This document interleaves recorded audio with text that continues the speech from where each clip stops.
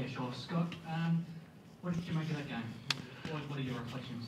Yeah, there's a little big echo in here. Well, congratulations to them. They just played better than us. That's really the bottom line. They just played better from us throughout the entire game and executed what they wanted to get done, and we just were not with it across the board in some areas, and just got beat. I mean, that's really as easy as you can say it. But I thought the Kings were very good and very solid and on point, and it was just kind of a grinding game for us where we just really couldn't sustain anything that we could live off of. So that's where we're at.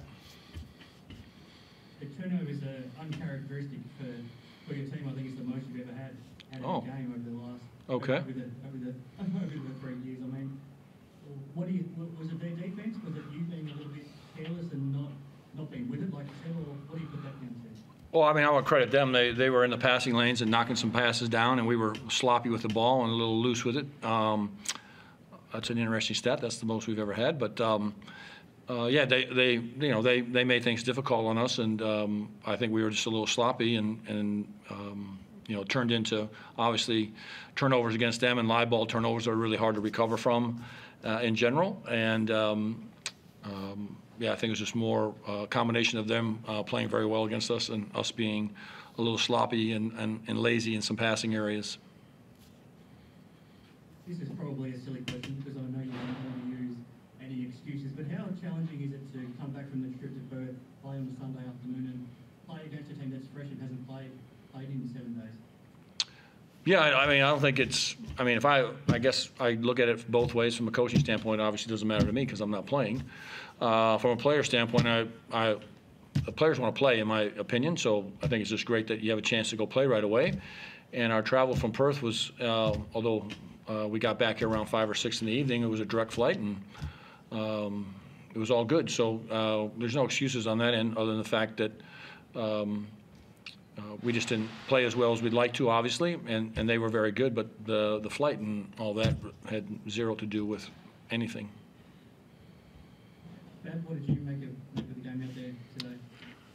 Yeah, I think Scott touched on most of the points. They did a great job of making us uncomfortable and disrupting us, and I think that kind of lends itself to us having, not taking care of the ball as well as we can.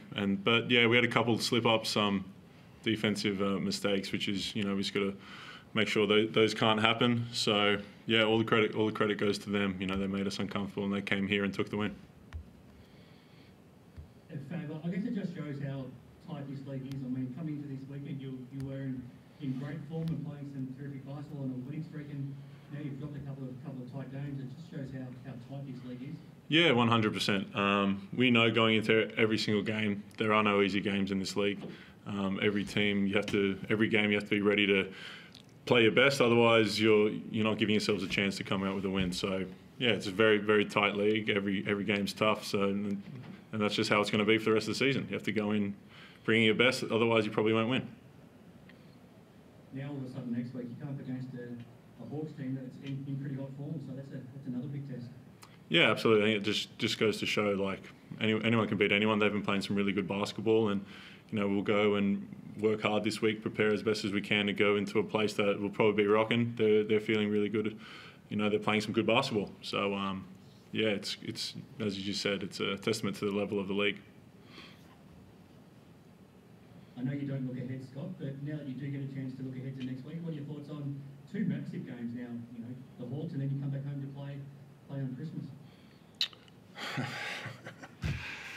Well, I don't want to disappoint you, but I really can't even think that far away. I'm just excited to get home this evening, turn on Netflix, watch Billy the Kid. I'm in episode 3. That's my plan. Tomorrow's a day off for us. Tuesday we'll go back to work.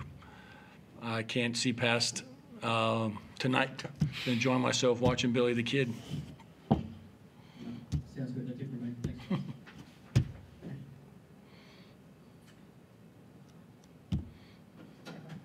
Shane, Hope, anything? No, I think Mikey covered it. Thank you. Cool. Let's go. Fab, 150 games. Have you reflected on this game? 151. Good one. Very good one. Have you reflected on it? Yeah, a little bit. It was bit surprised when he texted me the other day telling me it was coming up. Happens quick, but yeah, there's a little bit of reflection on the last 6 years, I guess. But just let me be grateful for everything, all the teammates, and relationships that have come from playing this game. It's pretty awesome that 28 years old and still playing the game I was playing when I was 6 years old. So yeah, every day just got to be, I guess, grateful for the opportunity to play this game. And as you said, it's yeah, just nice to reflect on everything, all the relationships made, and again to go to work with a great group of people. And it's no different this year. Every day coming into the gym is always good fun, and getting to work with people you love being around. It's really special. So yeah, it's awesome. You've been as far north as you can go at the moment, and as far south. How's I suppose did you for 3 years in each? How's Yeah, it was big. Cairns was great for me coming out of college and allowed me to really grow as a basketball player and as a teammate. So I really enjoyed my time there, and just learned so much about being professional. And then the last 3 years down here have just been incredible to see the growth of this club and to play a small role in it.